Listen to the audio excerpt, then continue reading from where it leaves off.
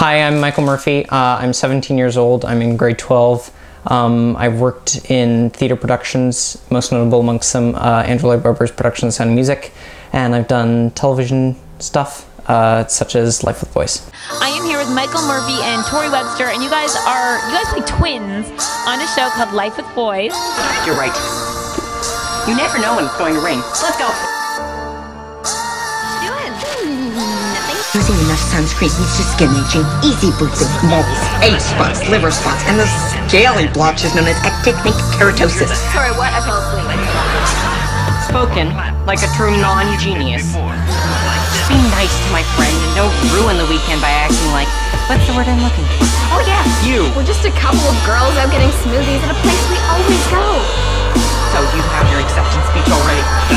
You should work much better.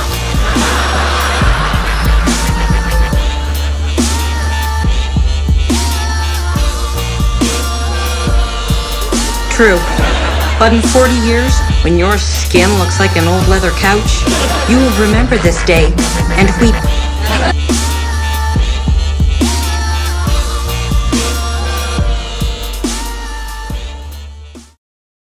I got into acting at quite a young age. I was actually asked to do modeling when I was young, and then began doing commercials, and then started doing theater, and then went into television. So sort of a gradual progression through. I got it. Hello! It's you. Well, I mean, the two roles that I've played that have been sort of very successful were I played Kurt Von Trapp in The Sound of Music, and that I really enjoyed. And then I played Sam in Life with Boys, which was quite a fun role. Sort of the comedic relief of the show, so that was really fun. Dream role, I don't really know. We'll see. Stephen Hawking, those lady doctors who invented Proactive. Thank you. I entered into high school having just come off The Sound of Music, and then in the last part of grade 9, I actually did the show.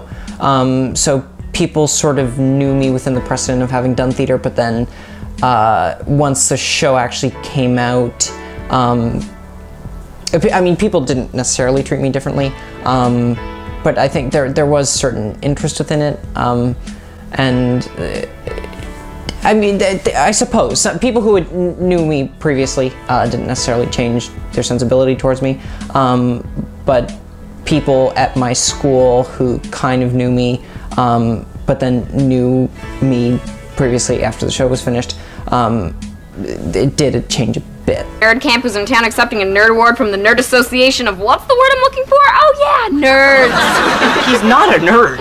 He's a genius. And it's not the Nerd Association of Nerds. He's being honored as Man of the Year by the Deep Orbital Research and Kinematic Society. Acting does sort of impede on my education. When I was doing the television show, I would do 2 hours a day with a tutor on set, and I was out for 4 or 5 months of the year, so I was not attending a school day at all. So that certainly had its problems with it, but my school was accommodating in that sense, and one just has to sort of carry on through it, and a lot of self-study. Hey! Speak for yourself. Adam Smasher! Samurai Warrior!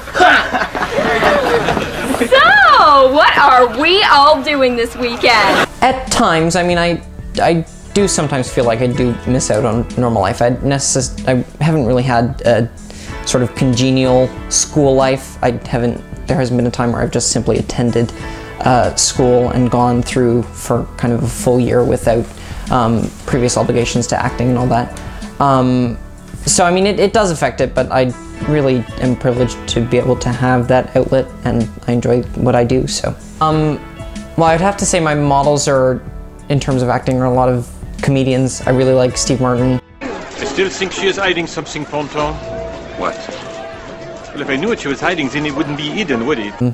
Eugene Levy. And you know, I was thinking, boy, it's been a long time since we've had the little father-son chat. Adam Sandler.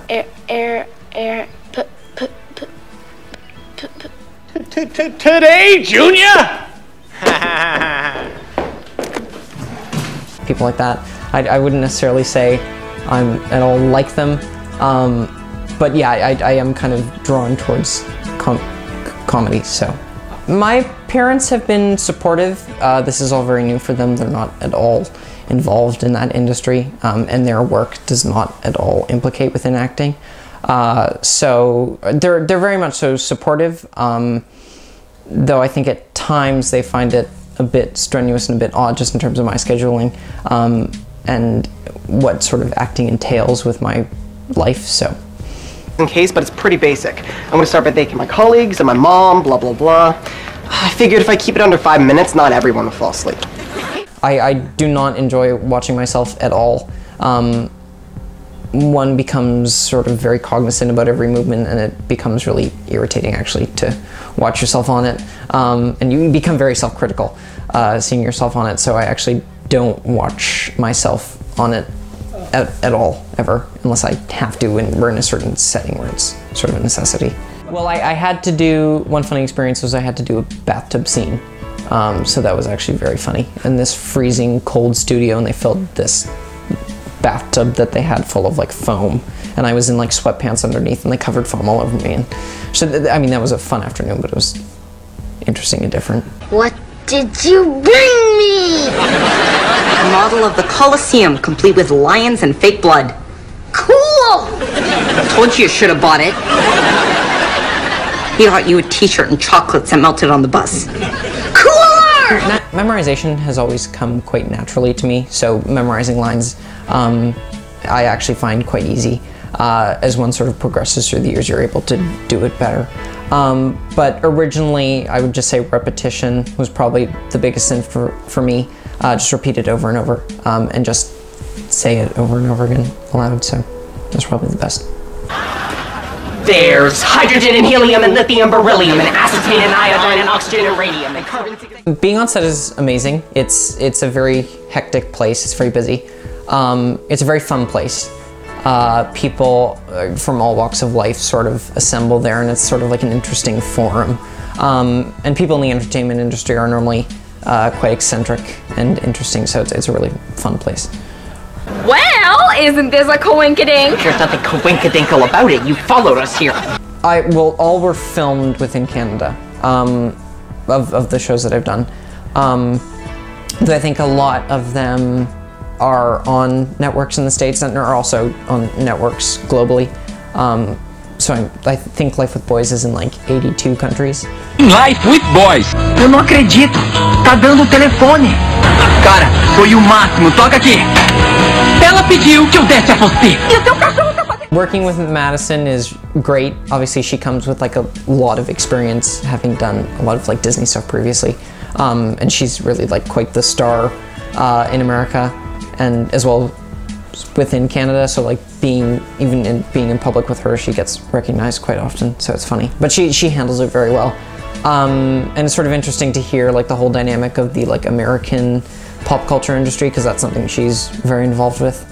So it's very interesting to have someone who's at that caliber sort of to have their take on it. It's really cool. I was actually nominated recently for what they call the Canadian Screen Awards, that I think they just erected sometime last year. And I received a nomination for that, for the work that I did on Life with Boys. So that was very nice and flattering. I didn't win, but... Yeah. Well, I know someone who can cross greeter at Walmart off his possible summer job list. Working with people that are my age, as well as younger, and people that are older, because the show sort of covers a wide spectrum. I've actually found that it's sometimes easier to shoot with people that are younger. They're normally more energetic and are able to sort of get it more so quickly. But then, I mean, there's issues with both. People have good days and people have bad days. And I've noticed actually that sometimes the older you get, sometimes the more difficult it is to get through it. So, I mean, it differs, and it sort of has to speak to each circumstantial case, but... Easy side up this morning. Don't play innocent with me. You know exactly what I'm talking about, and it's been going on for years. Ooh, I want to play too. Be careful. Dinosaur hungry. Eat cereal.